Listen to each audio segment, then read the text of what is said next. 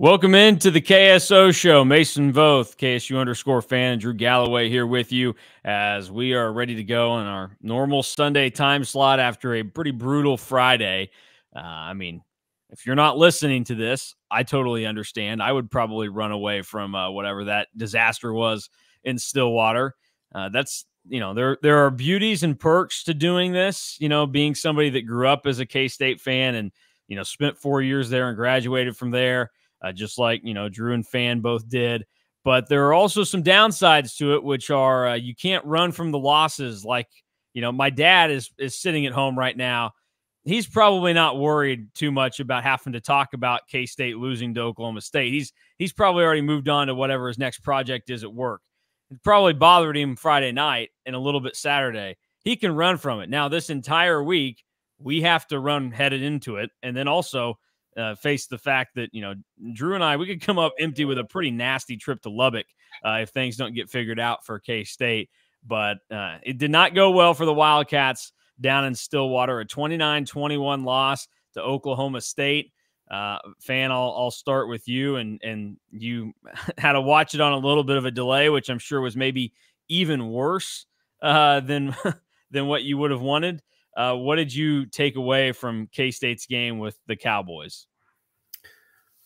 I was pretty shocked about how bad the offense performed, especially the passing game against what I had thought going into the game was the worst pass defense in the league, and the stats had shown that. But obviously, some of that, I credit OSU. I think, that may be one of the catches of this game is you have a new defensive coordinator for Oklahoma State in Nardo, and I think that they were able to make some changes during the bye week that clearly I don't think we anticipated or prepared for, because we looked unprepared most of that first half when we really struggled to get anything going on offense. So one good drive, everything else was pretty mediocre that first half. So I think there were definitely some miscommunications and defense wasn't great either, but I think the defense played well enough to win. At the end of the day, offense has to do much more than they did in Stillwater, and I did not expect that at all. I did not expect Will Howard to play that poorly, and the offense to me is the story. Yeah, well, real quick, the ultimate football is football, Brian Nardo. The resume would make you question how this guy was able, number one, to get this job at Oklahoma State, and number two, how K-State wasn't able to do anything against them. Prior to this year, he was at Gannon for a year, whatever the heck Gannon is. Then he did spend 2 years at Youngstown State as their linebackers coach. But prior to that, he spent 8 seasons as the defensive coordinator at Emporia State. Like this guy, prior to coming to Oklahoma State this year, only had 4 years of experience at a Division I football school.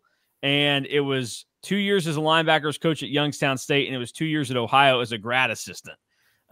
So it's a mystery. And again, like that stuff can happen. You can come from all walks of life and know the game. But that's one of those that's pretty disappointing. And K-State wasn't able to get anything done there. Drew, I mean, you were right there next to me watching it on Friday night. Now that you've had some time to process it, what's your biggest takeaway? Yeah, I mean, the biggest takeaway for me probably is that we haven't seen K-State play that bad since 2020, the last 2 games. And it's kind of like Fan just said, like they just didn't look prepared. They didn't look ready on offense. Like we spent a lot of time talking about how the bye week probably came at a good time for K-State. But what we didn't touch on was kind of what Fan said. Oklahoma State had so much turnover, not just with players, but staff, that it probably came at a good time for them.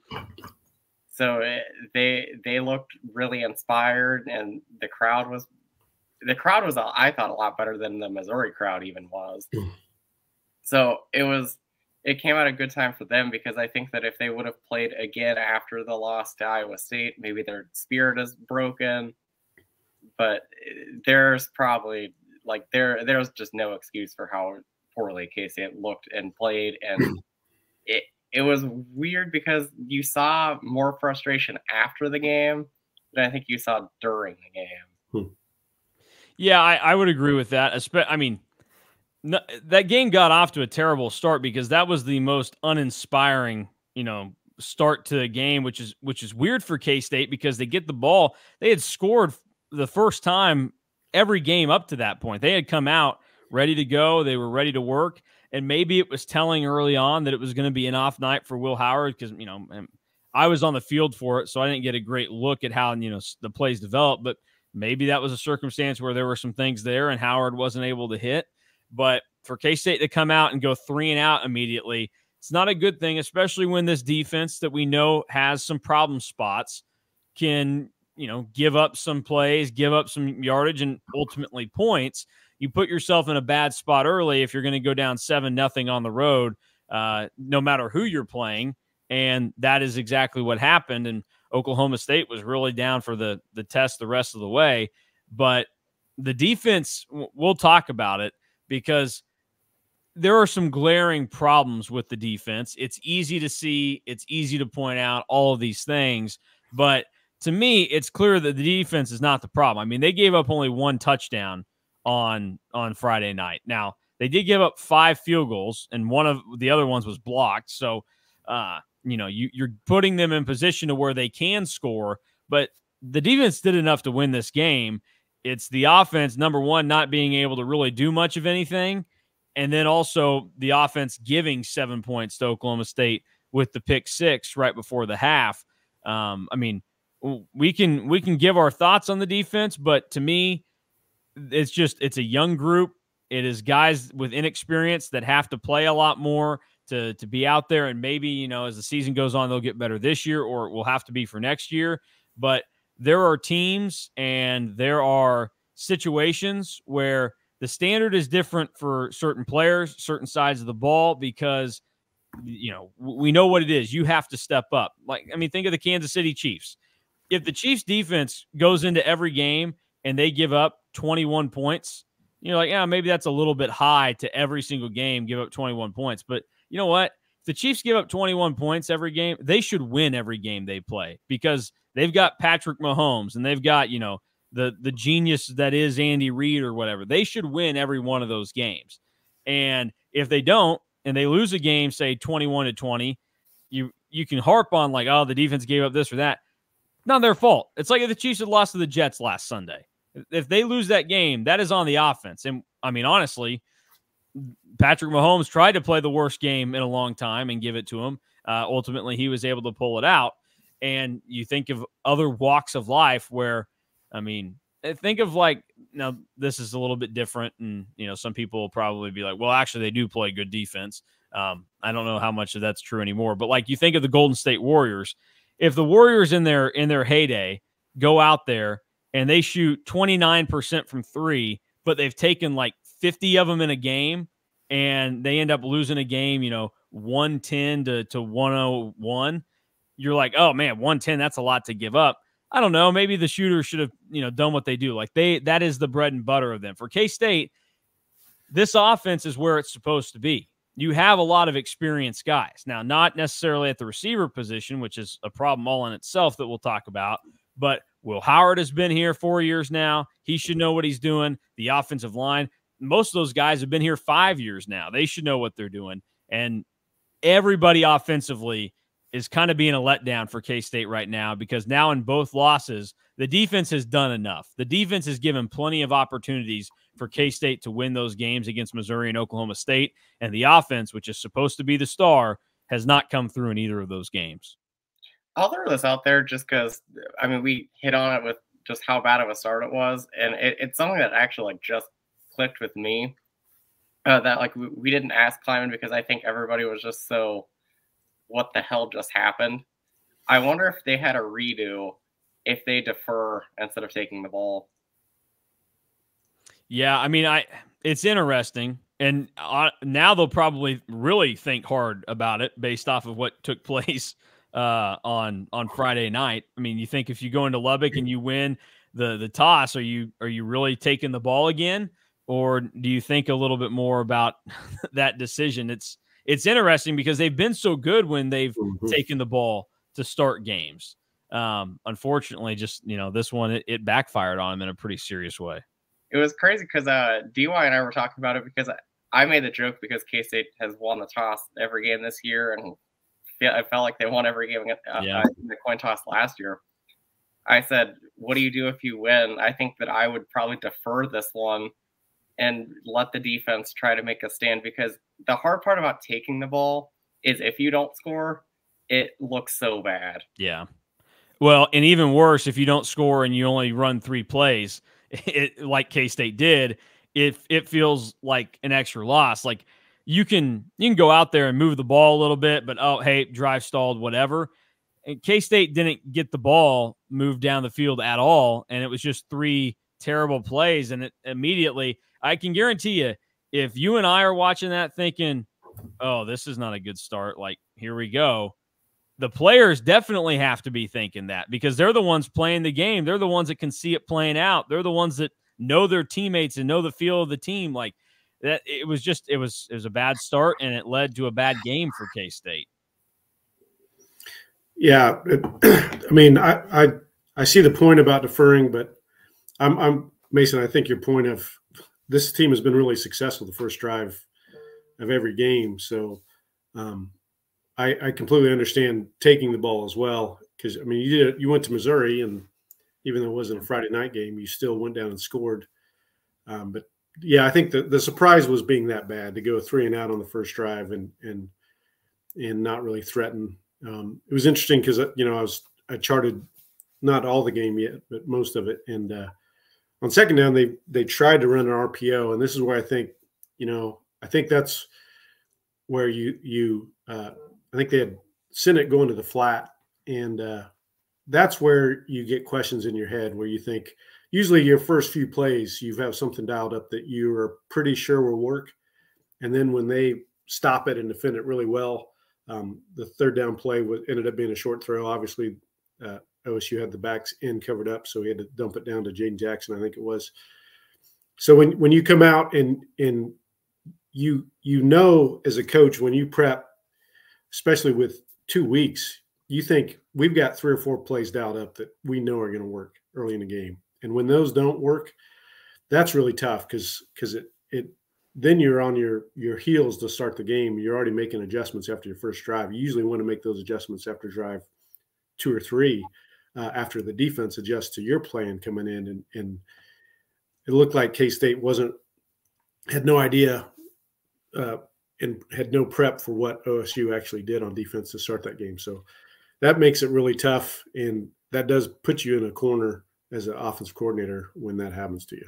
Now, is that something where K-State is limited by their receivers right now with what you can do to open up a game? I mean, we've seen them at times be able to move it down the field, but it does seem like there are some serious limitations to how you can throw the football to Phillip Brooks and Jaden Jackson and RJ Garcia and Keegan Johnson at this point. Yeah, I think that showed up in the game as well. There were at least 3 or 4 shots down the field, one-on-one press coverage, where K-State had no separation, and Oklahoma State had us blanketed on a couple fade throws down between the numbers and the sideline. I specifically remember, and that's tough when really you think about how we beat Oklahoma State last year is we got some big plays on them in the passing game, and that was not happening until the first successful drop back pass did not start until the throw to Ben Sinnott in the second half. Every drop back pass in the first half was an unsuccessful play that was either incomplete or a sack. So when that happens, and that was really one of my major concerns about the offense coming in to this game was our drop back pass success rate was 39%. We were averaging like 6.5 yards per play on drop back passes this year coming into this game, and that obviously only went down after this game. And because I haven't finished it yet, but it was worse. So that's a real big problem. I think part of that is the ability of our receivers to get open. Even Cade Warner was sneaky good about getting open in man coverage situations, and Knowles obviously was a bigger, more explosive type player that could get open in some of those situations. So clearly we're missing some of that ability, and we don't have it right now. Yeah, well, and that's one of those things that I think would be interesting to ask Chris Kleiman or or Will Howard about. Now, it puts them in a tricky spot on how they have to answer it, but it's clear that you're missing a type of receiver like that. And it's wild to think that, like you said, hey, if this offense had Cade Warner, things would be a lot different. I think they'd be a lot different because, I mean, I don't know who I was talking to. Maybe it was Drew or somebody else on Friday night. But can you name one time this season, other than maybe Ben Sinnott, so a receiver, where Will Howard has hit a receiver where he's had to throw the ball kind of over the top and get him on the run, like in that man coverage situation where you beat your guy? Because the downfield passing success has come when a guy has been either wide open or like he's kind of cutting in the middle field, like you think of Jaden Jackson's first touchdown of the year. Yeah. Now, Will Howard has clearly been off and inaccurate this year in some spots, but I also think it comes down to the receivers. The separation they're getting in those situations is minimal. And again, some people don't like it that I brought it up. But Phillip Brooks is 5'8". He is the shortest receiver in the Big 12 with Brennan Presley. You can't throw some of those balls to Phillip Brooks, which is unfortunate because he's your best receiver right now. And you know, I know people didn't like that. The math said that Houston was the tallest receiving group in the Big 12. And let me tell you, Houston's receivers are not their problem right now. Donovan Smith threw for 330 yards and 4 touchdowns, no picks against Texas Tech. Probably helped that he had some big receivers to throw to. I just think that right now, like if you ask Chris Kleiman or Will Howard, I mean, how much are you guys missing Malik Knowles and Cade Warner? The honest answer would be pretty significantly. I don't know how they would actually say it. And, you know, that was one of the things that maybe I was trying to get at with Kleiman. I asked him more so from the emotional and philosophical side. I just said, what are you guys missing there that you didn't have from last year's team? Like, obviously you lost the great physical talents and on-field guys from last season, but is there something else that's missing? And when he, you know, just said, that's on us coaches to figure out, I think that's pretty telling. I think that this seems like a team right now that lacks a legit leader, and they lack guys that can get them moving and believing in the right direction when things are going poorly. And I don't know how you're going to figure that out, because I think what you're dealing with is, you think about the guys on last year's team, they had all been playing at K-State for a long time at that point. I mean, Deuce Vaughn, 3 years, and he was legit all 3 years playing. Felix Anyedike-Uzama, playing, been here a while, all that stuff. You can just go down the list of guys that stepped up. Now you think about the dudes that are here. Will Howard's in his 4th year, yes, and he probably should be more of a leader, and I think he probably tries, but he's also been the backup quarterback for the first 3 years. It's not really his place to come in and be that guy. So he's trying to figure that out. You think about other guys on the team, like Austin Moore is probably the best player on defense for K-State right now. Austin Moore is a great player, a great dude, but there's never been one thing that Austin Moore has done that's made me think that's probably a pretty good vocal leader in the locker room. I just don't know that it's in his personality, based off what we get to see and what we get to hear. And I think that they are probably missing those guys right now. And that's something you're going to have to overcome and probably challenge guys a lot more. And I think Chris Kleiman kind of tried doing that with how direct and forward he was in his press conference on Friday night. And we can jump into it there. I know, Drew, you were obviously there. I don't know if you got to watch any of it, fan, and hear what he said, but it was the most direct and pissed off that I'd ever heard Chris Kleiman with, and just how open he was about everything, where he came in there. And very rarely are you going to hear a coach, especially, you know, you could hear a coach of a team that goes 0-12, and they're not going to go in there and say that they're a bad football team. Chris Kleiman walked in there and said, we're a bad football team right now.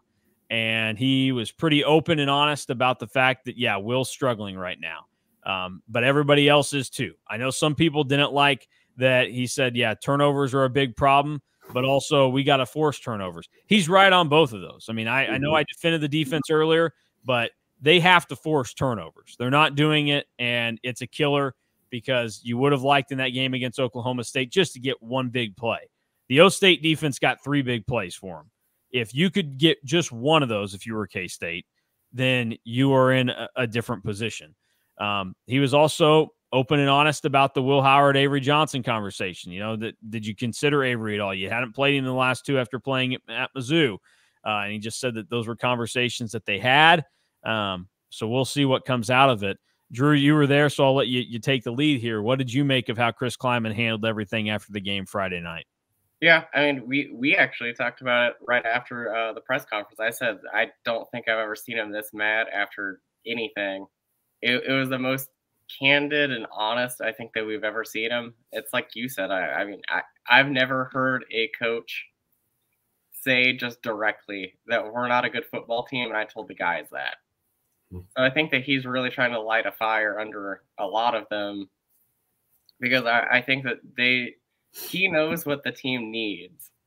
Like after the Missouri loss, he was pretty calm, and he was right when he said that Missouri was a good football team. I mean, Missouri just lost their first game this week. But so he knows how to push the buttons. So I'm interested to see how the response comes from this. And with the Avery Johnson, Will Howard stuff, I do see where he's coming from, because the environment was a lot different than the Missouri environment. And the worst thing that you could possibly do is throw somebody out there that's probably not ready for that. And you could make an argument that Avery is ready for it, but you also don't want him to come in there and just get his confidence shattered as well. Yeah, it's a tough thing. Here's the thing though. You're not asking Avery Johnson to go in there and play 20 plays in that game against Oklahoma State. You're going in there to have him, you have maybe at max 10 plays where he's going to be in there. That seems high for what you need. You only have a couple.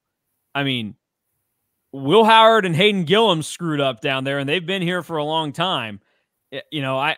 I'd be open that if I have veteran guys screwing it up, let me take a chance with the guy that has a skill set that could really help us in this game, because for everything Will Howard did poorly in the game on Friday night, he ran the ball well. He was over 100 yards rushing.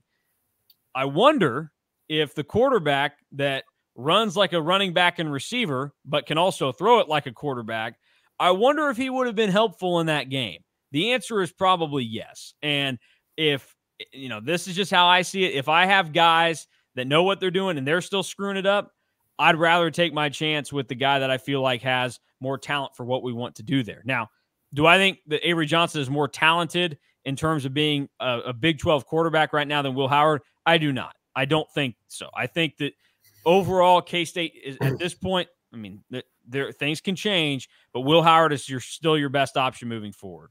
But I don't like the, tough crowd, some of the cadence problems, all this stuff. I get that, but you could have had a few times where you threw Avery Johnson out there on Friday night and you didn't. And I just kind of wonder if this is going to be some kind of internal struggle back and forth again. I mean, you think about all the Skylar Thompson and Alex Delton stuff that went on, where Colin Klein was kind of, digging in, and he wanted one guy to be out there and Bill Snyder wanted another. And I don't think it'll get to that point, and you have much better options here than what those versions of Thompson and Delton were.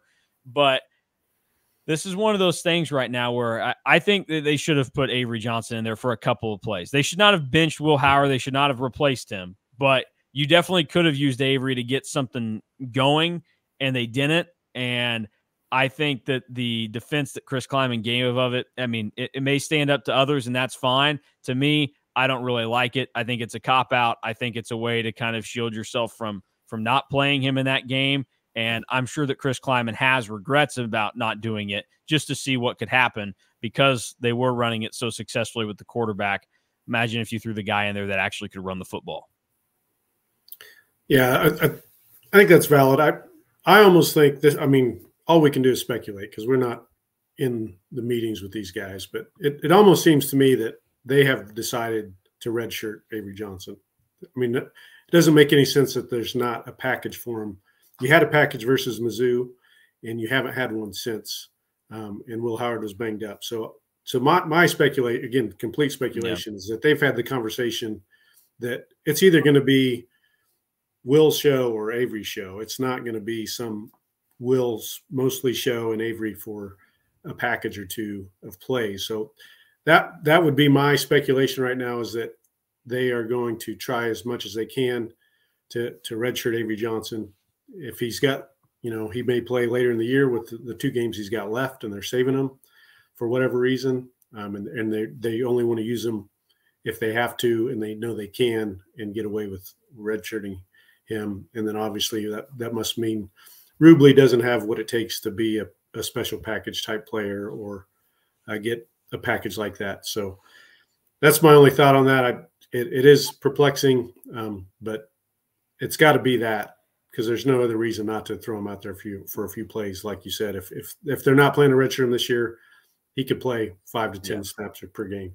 I think that you're probably right on that. So with what I'm about to say, I'm not saying that your logic is wrong or that you're wrong. I think the logic is flawed then with how in two realms. I think it's flawed with how the staff has decided to go about this, if that's the case then. So let's play off of this as K-State has decided, hey, we're going to redshirt Avery Johnson this year, so we only have 2 more games left to use him. Number one, redshirting Avery Johnson is silly in itself. I mean, you think about what, Colin Klein and Chris Kleiman and everybody has said his star and talent level is at.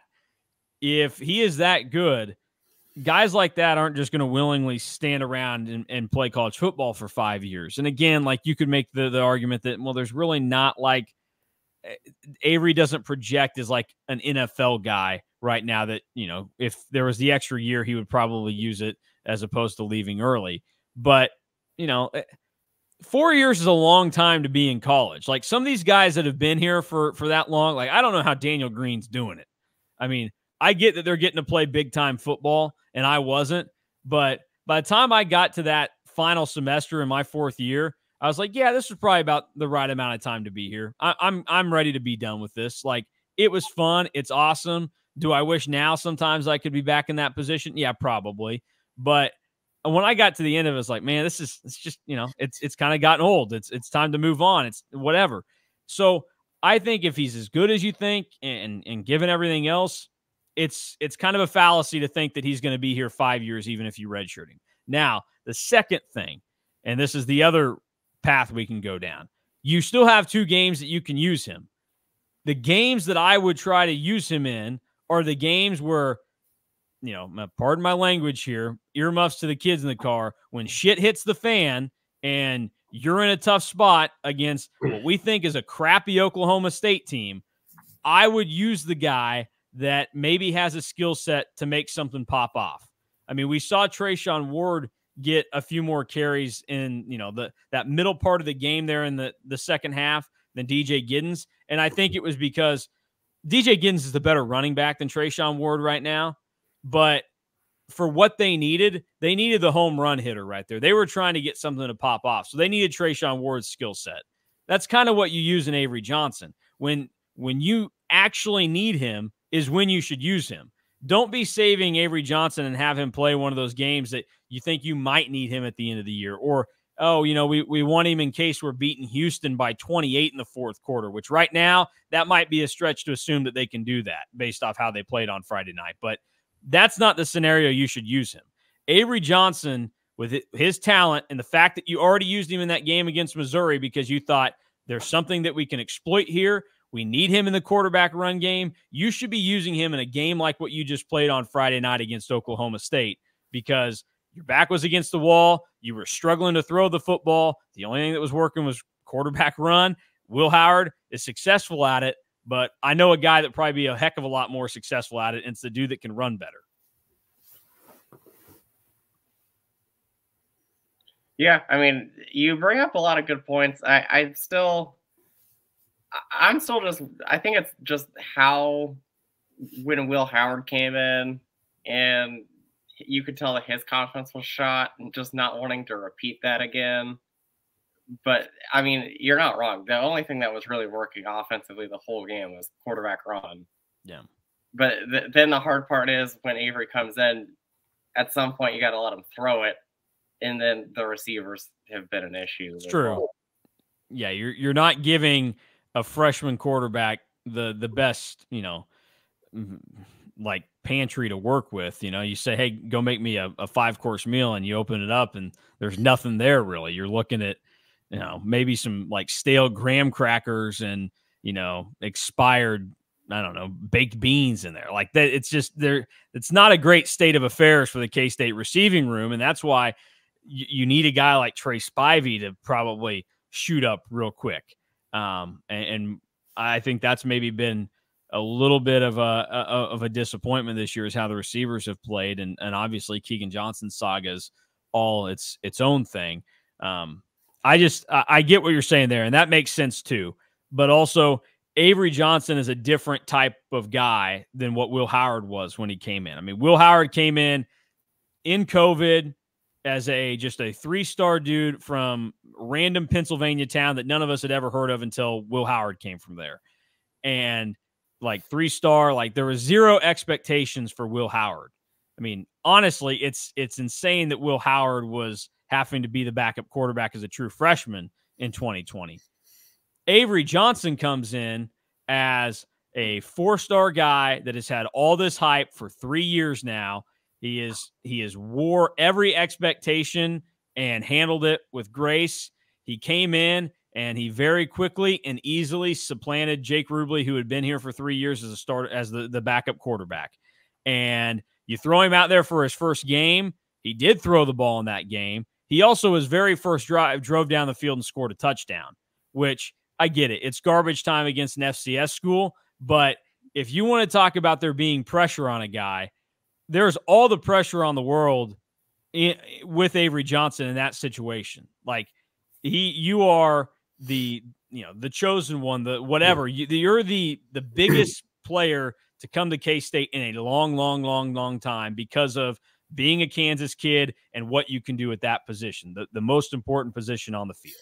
And he went out there and they scored a touchdown, and they very easily could have scored a second one the next time down the field. Like he can handle it. He is a different type of makeup and dude than Will Howard when he came in. And that's not even a slight to Will Howard. Like Will Howard is what 75 to 85% of college football players when they show up on campus as freshmen are. Like they do need that time. They do need to be kind of eased into things. You can't just throw them out there. And that's why it probably was unfair to Will Howard. And then you think they played crappy teams to start when he got the starting job. So they rattled off wins against TCU and KU. And so it looked like, oh, hey, there you go. So more expectations were on him because K-State was ranked. They were cruising. They were in the lead in the Big 12. And he just probably wasn't ready for it. Avery Johnson would be ready for that. Like there are some learning curves that he'd have to come, but you know what I feel confident in is Avery Johnson probably could have gone out there and thrown you 3 interceptions on Friday night. And I'm not trying to feed into the, hey, who should play quarterback? Should it be Avery full time? Should Will go back out there? I'm not trying to do that. But if you're trying to make all these cases for why probably wasn't the right situation for Avery Johnson, explain to me how it was the right situation for Will Howard, because he did not prove it on Friday night. Well, I would just say, I would say the coaching staff is just, and Will Howard himself are just as surprised at how bad he played as anybody. I think you have a coaching staff that trusts him a lot and just figured, I think the whole game they're thinking, Will's going to get this figured out and play well. And he never really did. I mean, he had, there were a couple of good drives in the second half where we went down and scored it. But I thought we got the ball back late in the game. I thought, here we go. We're going to drive down and tie this thing and get to overtime somehow and eke this thing out. Because, sometimes those games happen. And Will Howard should be good enough to make that happen. But, to me, this – For playing a whole game, this was probably Will Howard's second worst game of his entire career. West Virginia, his freshman year, being the only one worse.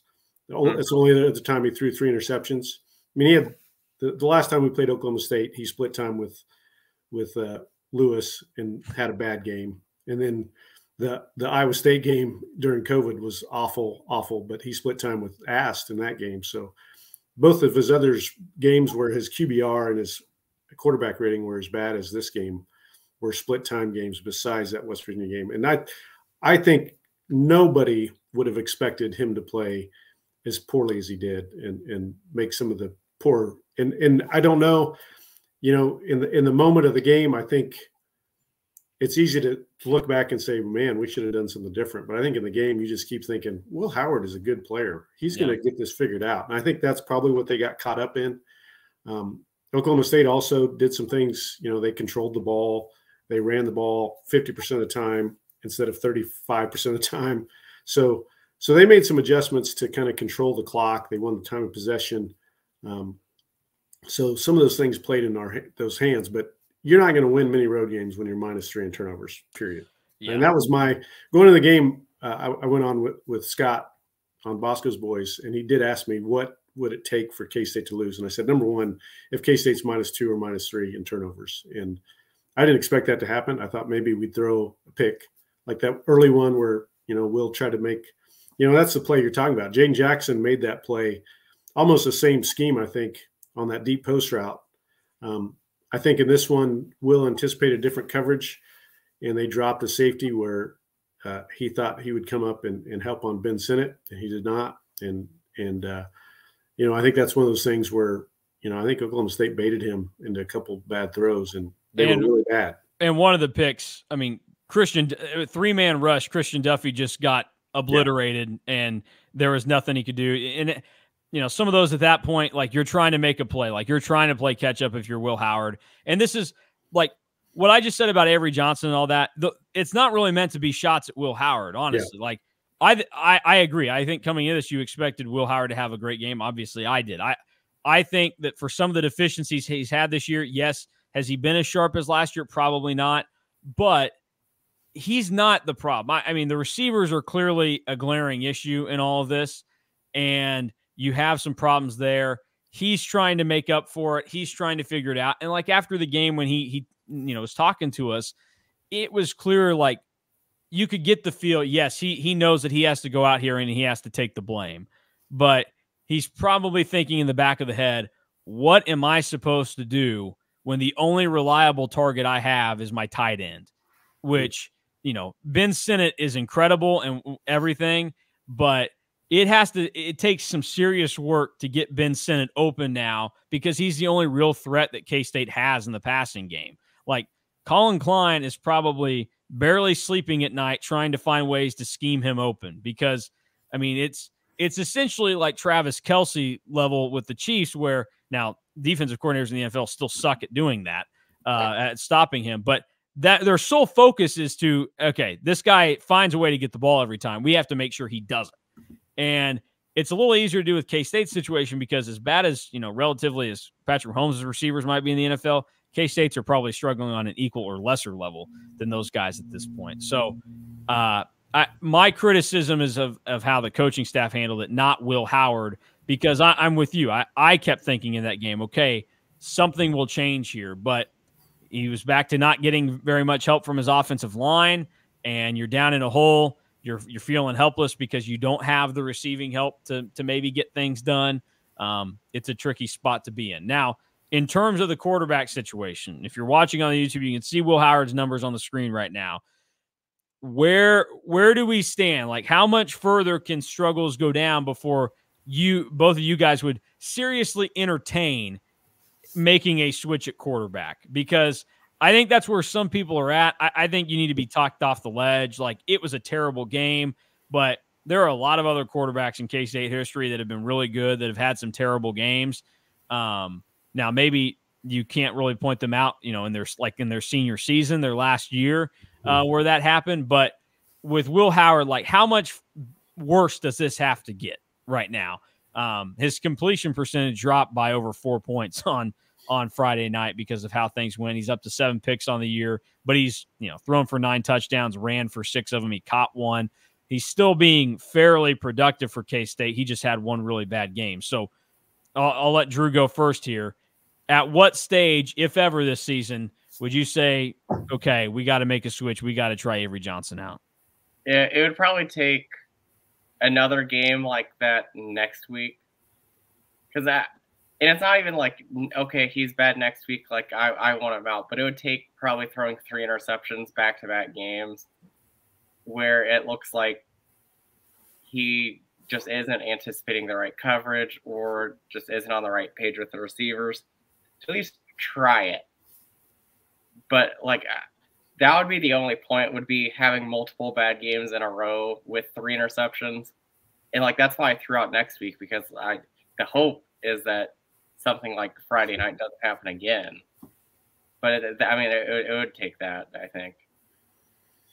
Yeah, I would agree. I think an equally bad or close to as bad 2 interception game or more in Lubbock would start to, another loss. I mean, technically we don't with the unbalanced schedules, we don't completely control our own destiny, but you still have Texas, who's probably your main competition. I don't think West Virginia is going to go the rest of the season without 2 or 3 more losses. So you still kind of can say we still control our own destiny to get to Arlington in a way.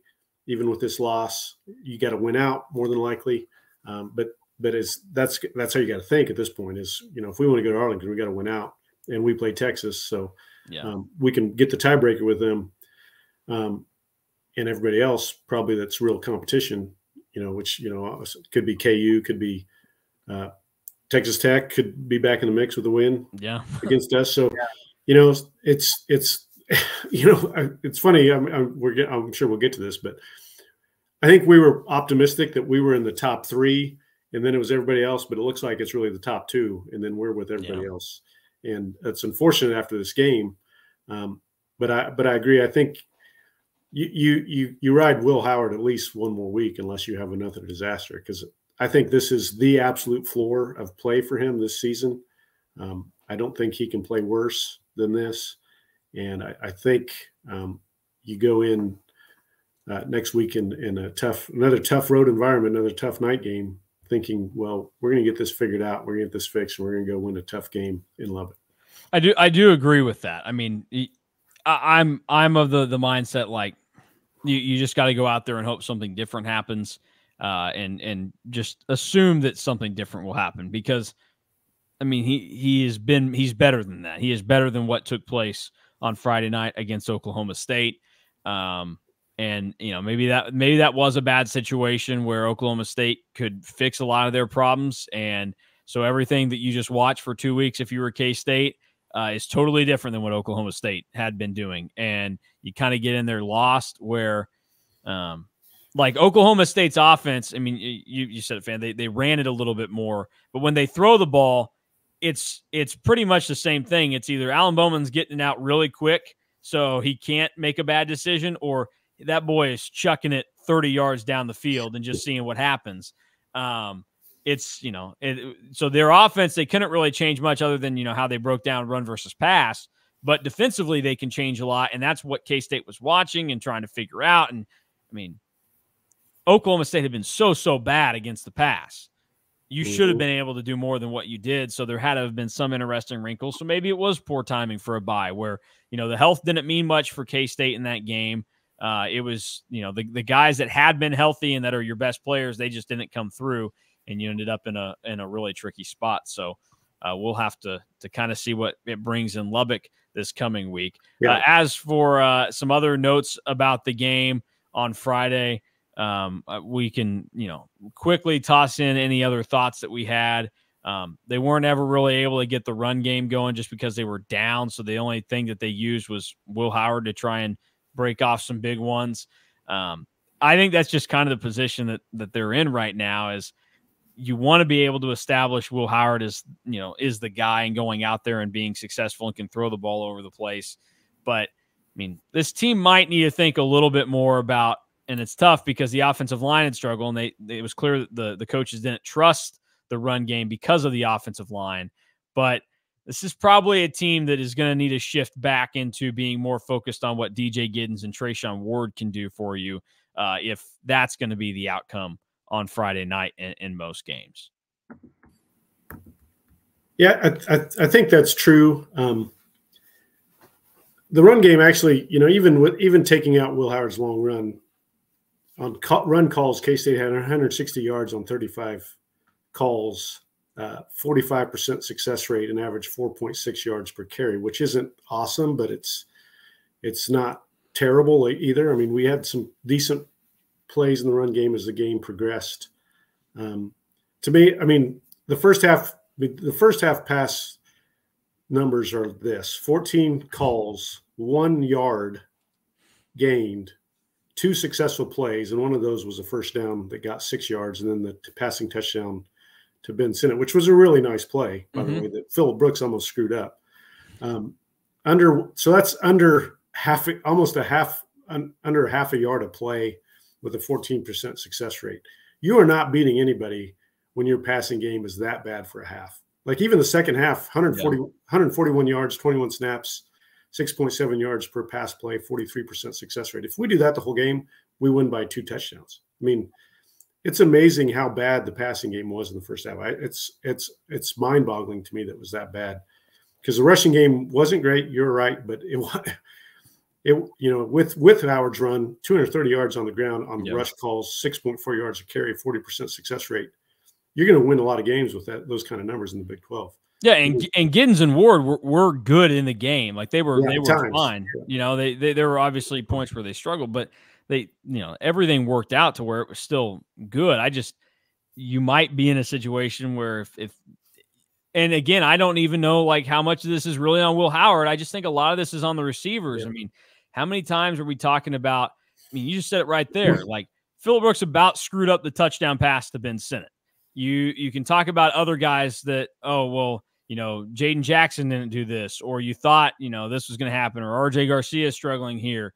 And you start throwing all those out there and how this is going down. Like the receivers are just this really, really big problem that K-State has right now. And I just don't know that you're really going to be able to fix that at any point this year. You're just going to have to kind of live with it and figure out how to play through it. Yeah, not to pile on Phillip Brooks, but the second pick, the pick 6 right before the half, Phillip Brooks and Will Howard threw one route and Brooks ran another route, and instead it went right to the Oklahoma State guy. Yeah, that was weird watching that play. We ran really what I would call a wheel pick. We were trying to pick Brooks's man with the outside guy. To me, it looks like Brooks ran the right route and Will made the wrong throw. I don't know if he expected Brooks to fall out for instead of running the wheel up the numbers, but Brooks was behind the guy. Like that was one time there was sort of a little bit of separation. But that dude, he had a heck of a first half. Epps, I think his name was, because Oklahoma State had 1 interception coming into this game, and the guy that got it didn't even play because he was hurt. So, or he was the guy that got the DUI. I can't remember. And Epps was the replacement. And Epps was a replacement and had really an incredible game. So that play was rough, because that pick 6. Anytime you give up a pick 6 on the road, I would guess your winning percentage goes down by like 25%. Yeah, well, and one of the other things like we've talked about with the receivers this year is that at different points the routes look lazy, the effort just looks low. And unfortunately, Phillip Brooks, who I think has still been your best receiver this year, he's been the main culprit in a couple of those. Mm-hmm. We saw it early in the season in some games and at some other various points, and the pick 6 may very well have been on Will Howard, and maybe Phillip Brooks did the right thing there. But that is also one of those deals. It's just like anything else. You can only get so much of the benefit of the doubt. But if you've made all these mistakes in your past, then when something else goes wrong, people are going to point the finger at you sometimes. And I think that's maybe a situation where we look at it and one could say, hey, that's on Phillip Brooks, just because we know that he's made some of these errors already this season. So it's not a good spot. And I'm sorry if people have listened to this for 50 minutes and they feel even worse about how things went Friday night, but it cannot be understated how terrible of a loss that was for K-State. I mean, I said it after the game and to DY in a video that you guys will not get to see. Look, not only did the Cats lose on Friday night, I lost as well. I had to take responsibility and shoulder the loss for KSO. You're probably wondering, hey, I like watching the instant recap after games. Hey, I like you watching it too, because they get views and they make us money. But guess what? Somewhere after recording the video from walking up from the field at Boone Pickens Stadium to the press box, I lost the SD card. So you won't get to see that video. But I said to him, like, I can't remember a K-State team that I thought that was at least good or, had the pieces have a loss that was that bad. Like, this Oklahoma State team, we all thought they sucked, and I still think they probably do. Mm-hmm. I don't think Alan Bowman's a good quarterback. He's never been a good quarterback in his life. I don't think that they're talented defensively, and I still don't after what happened on Friday night. All of these things, I don't think Oklahoma State's a good football team. It was a disastrous loss. It was embarrassing, and again, like, sometimes we can overreact about it. All of that is very fair here. Like, that is fair to say, and if it pisses anybody off, get over it. Like, we know that college football coaches have been sensitive already this year. And look, I don't think that Chris Kleiman is just hit and play on a bunch of KSO videos in his free time. But if he is and this bothers him, it shouldn't. Like, you have to be honest with yourself. And I think he is right now. But like, this is just one of those deals where maybe 2017 Vanderbilt was one of those that you could throw up there as that, like, road game. Vandy has clearly sucked for a decade now. And, that K-State team, they ended up being fine that year. Like, that's they won the Cactus Bowl and whatever. MVP Alex Delton, no big deal. Hayes Hurler, right guy over Skylar Thompson there. But like that, you should not lose to Vanderbilt in that situation. But this K-State team is better than that one. And it's just, there are bad losses from bad teams like the 2020 team or the 2018 or 2015 team, but those don't matter. Like, those do not matter to me because those were bad teams. This is a team that should be good and that I still think is good, and they just had a really, really disgusting loss. Yeah, I'll throw out that you could say Oklahoma State's still really bad because that was only an 8-point game. Yeah, Oklahoma State should have won by 2 or 3 touchdowns. Yeah, I would agree with that. And in the Kleiman era, the only one that I would put up there was that West Virginia game, his first year, because West Virginia was like 3-6. Yeah, that's true. Yeah. When we played that game, we were riding high and had beat Oklahoma, and that was the game in the Kleiman era that reminds me of this one was that one where we looked kind of unprepared, disinterested, etc. Compared to this one. The COVID year, we lost to a Baylor team that had 1 win at the time. Yeah, that was bad. At Baylor, that was a bad one. But that was I know KSO message boards like to have arguments of whether it should count or not. I'm in that it kind of doesn't count, especially with K-State situation and just trying to get games in so we could play and having so many guys out. So that's another conversation. But there's the Vandy game, I think, is a good – that one was shocking, like this one is shocking to see us play that poorly. Yeah, it was bad. And, we already talked about it. Chris Kleiman at least owned up to it. And he's, been very upfront about his frustration with it and everything. And we'll see what comes out of it this week. All right, let's move on real quick. We'll get ready to round things out. Time for a little college football outsider. The Big 12 had a handful of games this weekend. It may have been tough to watch them after the Wildcats lost on Friday. But OU and Texas, they got things started on Saturday, their final Red River game in the Big 12, and it ended with an Oklahoma win.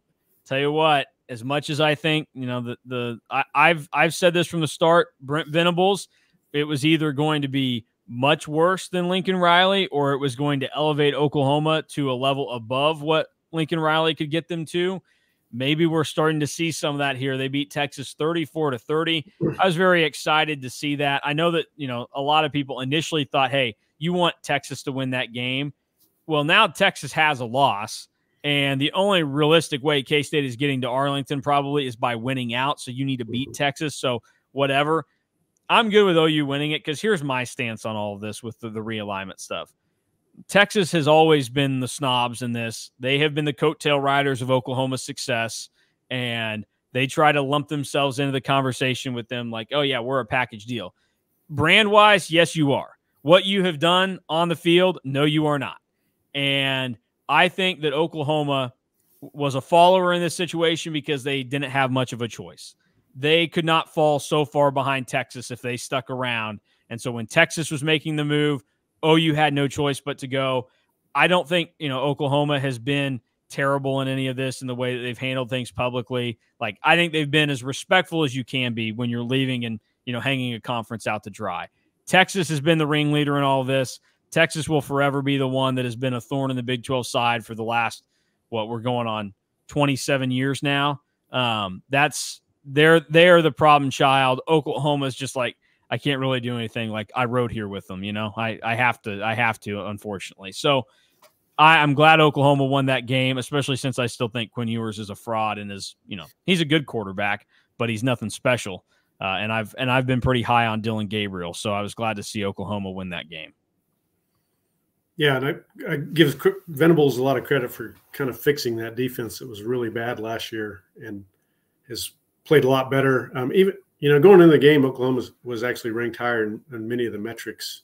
I thought it would be a tight game. I thought it would be a prove-it game for Oklahoma, and I think it kind of turned out to be a prove-it game where Oklahoma kind of proved who they are. And now they have, besides this game, they have a very easy Big 12 schedule. Yes, they do. Of who they play and who they don't play. So it's going to be tough for them not to make it to Arlington, in my opinion. Then it's going to be a race to see if anybody can topple Texas and get to that second spot. So, K-State still has a chance to do so. I know right now we probably feel like there's no chance.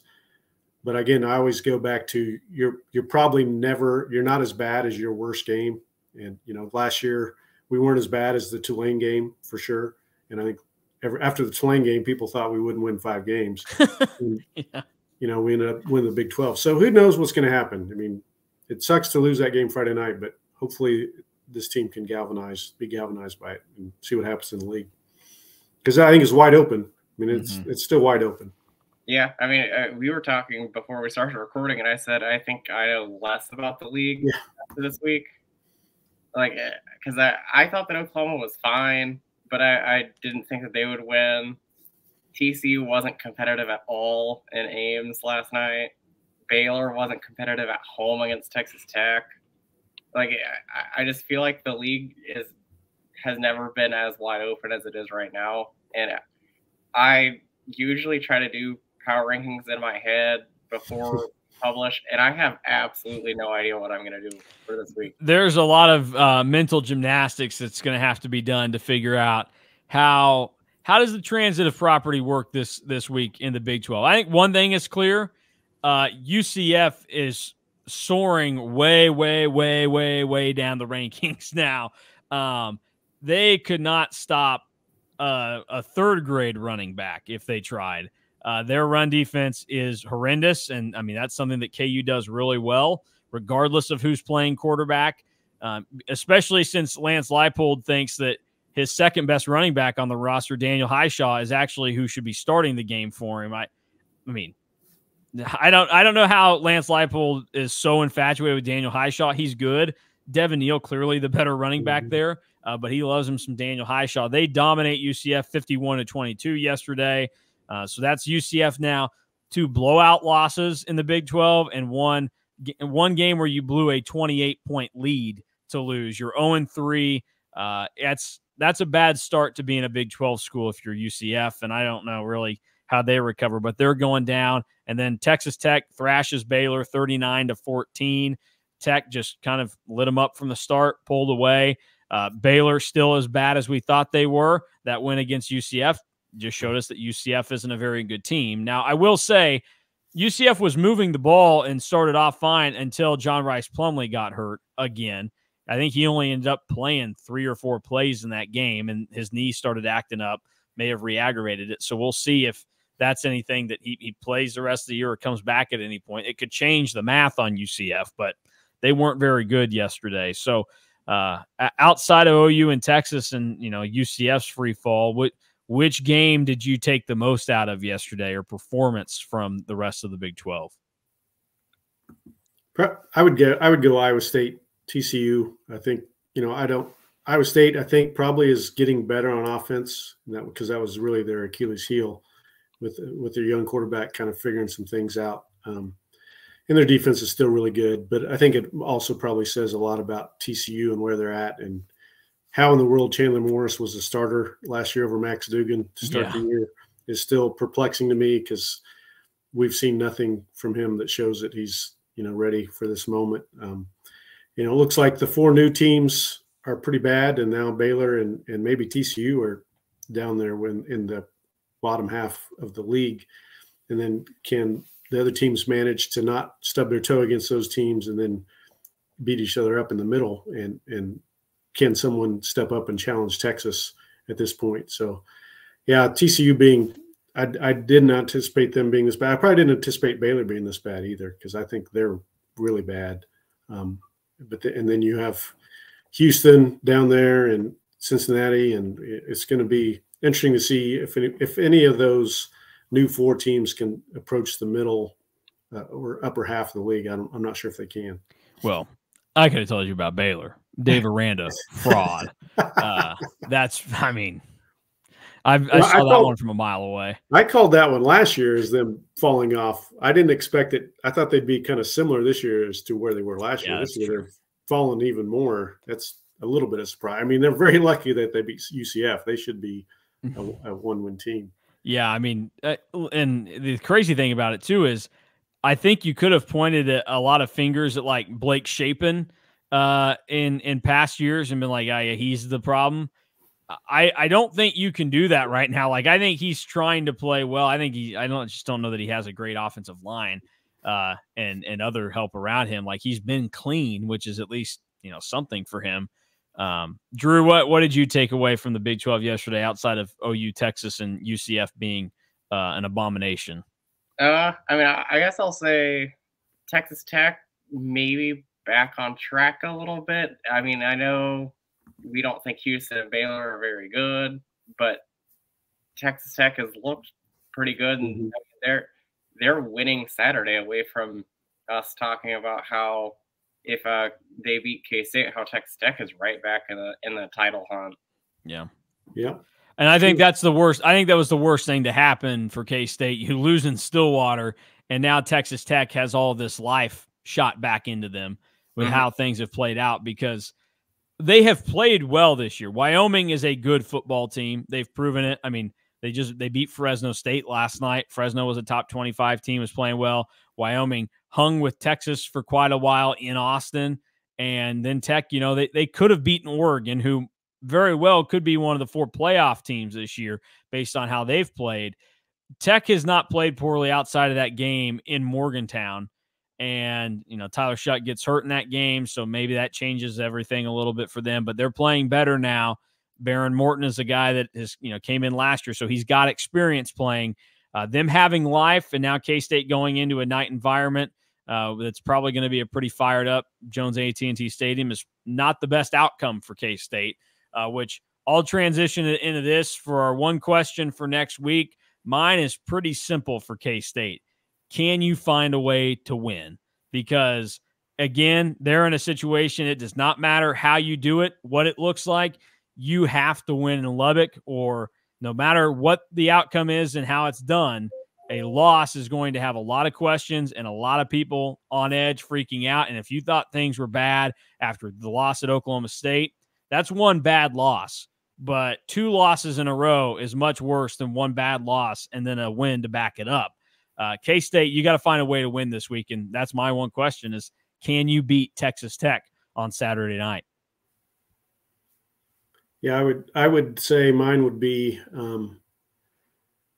can Will Howard, how does this offense and specifically Will Howard respond to a really poor game, and can the passing game be a strength for this team I think it was a pretty good strength for this team last year.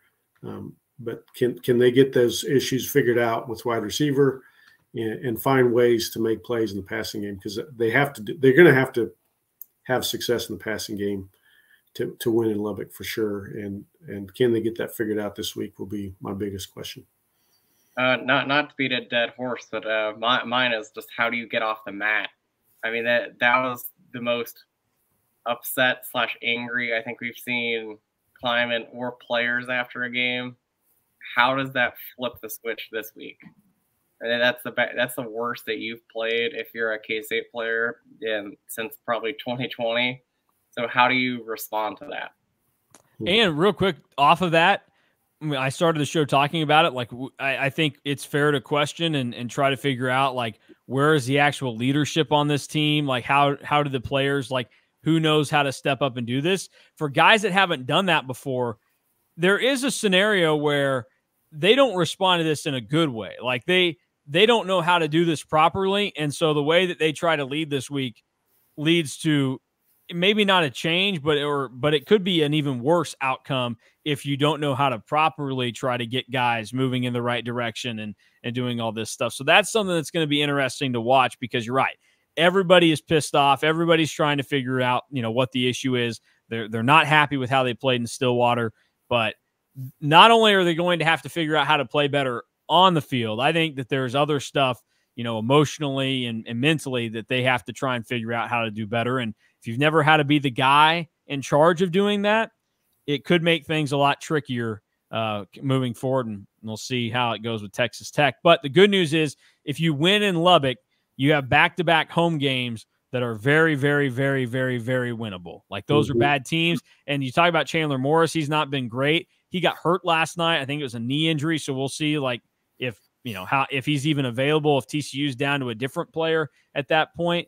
So you just got to find a way to win in Lubbock. Then everything's kind of back on track. And yeah, I mean, Arlington is probably a fever dream right now, but you at least still have a path and you can get things moving in the right direction.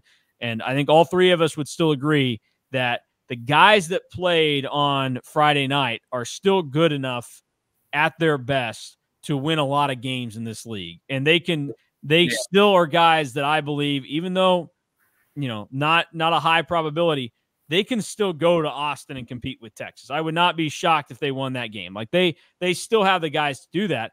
You just have to prove it, because you can have all the talent in the world, but it can be left in the tank. You can leave a little in there. You just have to find a way to empty it if you're K-State. So we'll see if they can do that starting on Saturday night in Lubbock, and then we will go from there. So that will do it for this edition of the KSO Show. Thank you for watching and listening. Make sure that you are taking in K-State Online in every way you can, whether that's over at On3, or you can do it here on the YouTube and the podcast platforms. For KSU_fan and Drew Galloway, I'm Mason Voth. We will be back next Sunday with the KSO Show, and Derek Young will join me on Monday as we tie a bow for one last time on K-State's ugly night in Stillwater. They'll try and rebound next week in Lubbock.